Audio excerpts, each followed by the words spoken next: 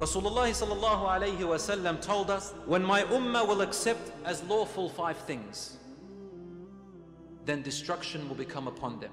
Number 1, cursing and insulting and swearing. Very normal now.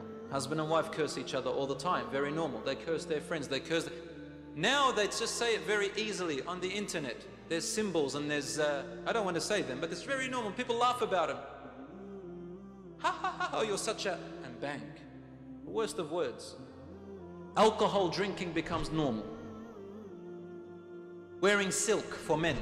This is a metaphor. It can either mean physically they wear silk, which because it's haram for men to wear silk. But what it means figuratively is that men will imitate women a lot. Rasulullah said, and women will imitate men as well, of course. He also said, sallallahu alayhi wasallam, the ummah will hire dancing women in their functions, in restaurants, in weddings, and so on and so forth.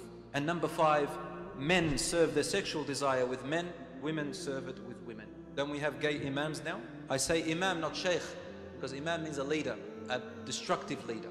Rasulullah is highlighting that it will be among the ummah of Rasulullah, among the Muslims.